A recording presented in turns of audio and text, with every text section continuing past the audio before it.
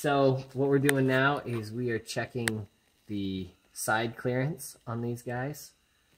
So we're very carefully, we're going to come in here with something and we're going to just put some pressure, just like we did for the crankshaft, measuring the end play on that. And the spec on this is between 4 to 12 thousandths. So there's a pretty wide range. This is a 4 thousandths here. And I can get a 4 down it. It's still a little bit snug in spots, so this one is nice and tight.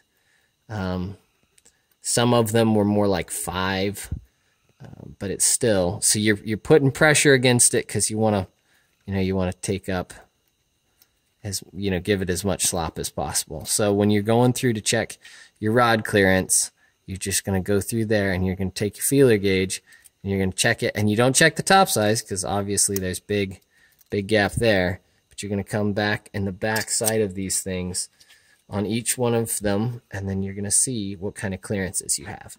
So these guys all checked out, and we're going to move on to the next step, which is popping the cam in.